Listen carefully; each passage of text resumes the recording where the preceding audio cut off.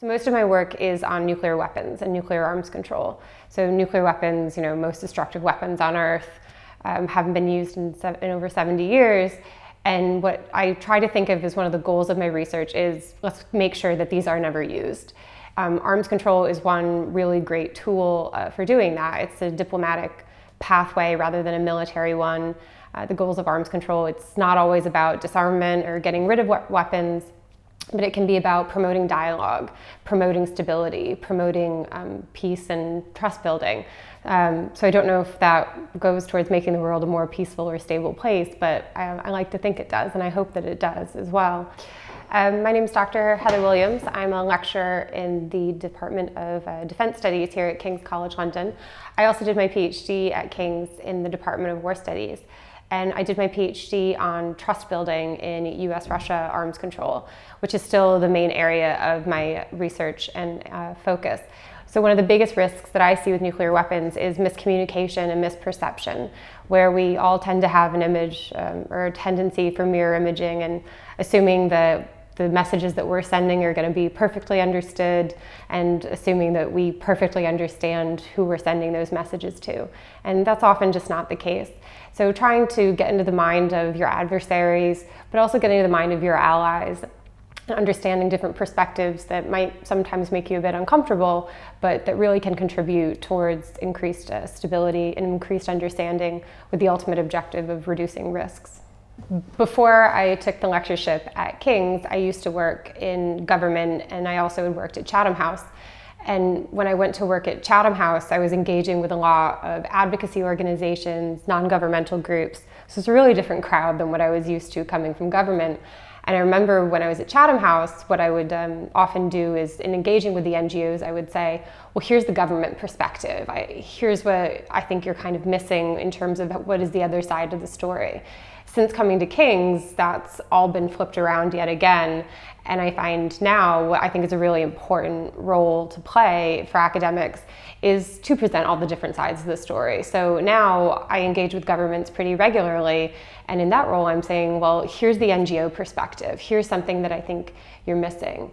One experience that was really important to me was a few months ago. I was giving some briefings over in Washington, D.C., and I was talking a lot about the European perspective. People were asking questions about Brexit, about how will this impact academia, but also what is the perception of President Trump's election? How is this going to impact on NATO? And I felt really privileged to be based in London, to be based in Europe, to be based at King's, and to have firsthand experience of those perceptions and being able to communicate those directly into a policy audience. That was a really great experience, and seeing how your research and that desire to understand more perspectives, how that can feed into a broader discussion. Another way that I'm hopeful that my work has real-world impact is here at King's. We've just started a new master's program in arms control called Arms Control and International Security. And the goal of the program is pretty ambitious. We're trying to train the next generation of arms control practitioners. So the goal is to get a really diverse set of students from all over the world, different backgrounds, different nationalities, and to teach them arms control in theory, but also the practical side to it, with the hope that they go off and work in the policy or NGO or academic community, and that they can, hopefully in the future, continue to engage with each other in promoting arms control and cooperation on nuclear weapons issues. Public engagement with nuclear weapons is a constant challenge because they're so destructive and they haven't been used. But also I think people are sometimes intimidated about the idea of nuclear weapons and, oh, there's all this science behind it. So I think the most important thing for academics working on this topic is to get out and to just try to engage, to try to break down some of that intimidation and to just expose other experts, policymakers, people in think tanks, NGOs, but also the next generation to nuclear weapons issues, and just to start familiarizing the broader public about these topics so that they understand it. One thing that I tried to do, and I think people at King's do this extremely well, is to publicly engage, give talks at think tanks. I really like looking at the agendas for Chatham House upcoming events and seeing quite a few of my King's colleagues on there, or seeing them talk at the Munich Security Forum, or in Washington, D.C., or all over the world, really. And that's something that I think is so important and a really easy way to not just promote our research, but to promote the issues that we're working on.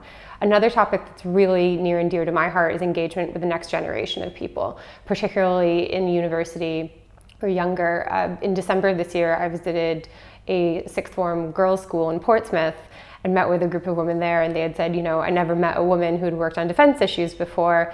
And that was just so rewarding, and talking to them about, here's what I do day to day, here are some nuclear weapons issues, and getting them and their families kind of more familiar, not just with the subject matter, but also about career opportunities that they might want to consider. So getting people at an early age, but also being based at a university, you're constantly exposed to younger people and their questions and some of their insecurities, but also their ambitions. And I think that engagement at that stage in their careers and being personable with them and making sure they're not intimidated by the subject matter, I think that's one of the most important things that we can do here at King's.